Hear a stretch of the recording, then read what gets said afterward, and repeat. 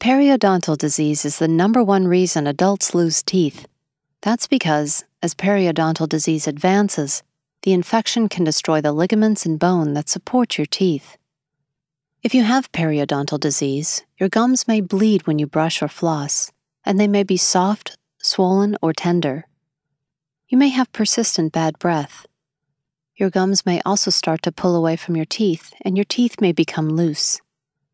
The main cause of periodontal disease is the long-term buildup of plaque, the sticky, colorless film of food and bacteria that constantly forms on your teeth. It's hard to see plaque, but look at how it shows up after we've stained it with red dye. When plaque stays on your teeth for 2 or 3 days, it can harden into tartar. The bacteria and plaque invade the spaces between the teeth and gums and begin producing toxins. These toxins, combined with your body's reaction to them, destroy the bone around your teeth. And once lost, bone never comes back on its own. If there's not enough support for the teeth and they become loose, they might have to be removed.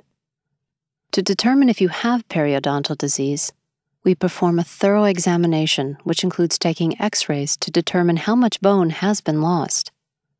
We measure the depth of the pockets with a probe. A reading of more than 3 millimeters could be a sign of periodontal disease, and we'll pay careful attention to those areas.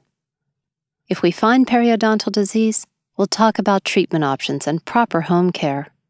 We want to help you maintain the health of your teeth, gums, and bone, and restore your healthy smile.